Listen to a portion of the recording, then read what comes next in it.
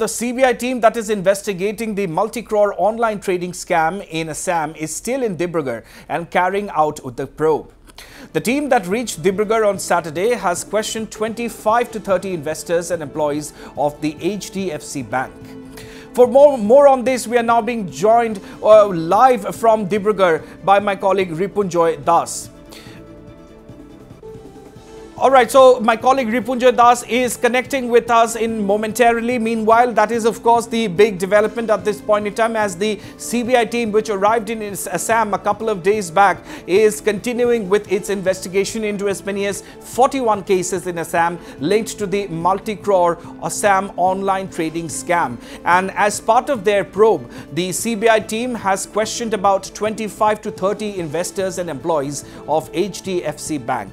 There are, of course, two teams. One, of course, that is in Guwahati. There's another team which is in Dibrugarh. The two teams arrived on Saturday. And, of course, the CBI team is also very likely to question the prime accused in the online trading scam. That is, of course, Bishal Phukon and his associates Sumi Bora and her husband Tarkik Bora.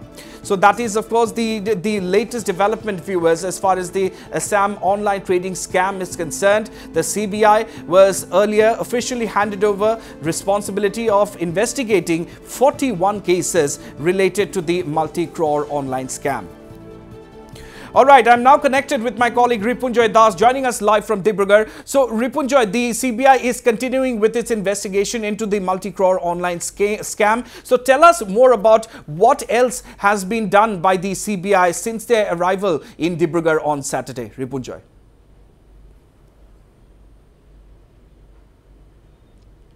Yes, Ronak, the CBI is continuing with its investigation since it has reached Dibrugarh. We know that a 5-member team from the Central Bureau of Investigation has reached Dibrugarh from New Delhi, and they had started their investigation. Initially, they had focused basically on the documents which have been seized by the Dibrugarh police earlier. And now, Ronak, they are basically trying to examine the persons who had invested money in this huge mammoth online trading scam. Already, the team had already taken recorded version of around 25 to 30 people who have invested in this business, illegal business run by the mastermind Bishal Phukon and Sumi Bora. Now they are expected to call up some more people in this regard and carry out their further investigation. Ronak, in between, they had also, the CBI team had also called a employee of HDFC Dibrugarh Kartikpara branch, Thana Chaili branch, and recorded his version. Also took some documents from him, like statements of some bank statements and other documents. So the CBI team is accordingly carrying forward its investigation into this scam. And however, as I said earlier also during our bulletins, that they are not interacting with the media. They are totally maintaining a gap and maintaining a gap with the media here. And since the case is just under investigation, we can expect that more and more people will be called for their versions to be recorded by the team. Ronak? And of course, Ripunjoy, we are also waiting a confirmation as to when the CBI team will be getting around to questioning and grilling the prime accused, of course, Bishal Phukon and Sumi Bora as well as Tarkik Bora. So any update on that front, Ripunjoy?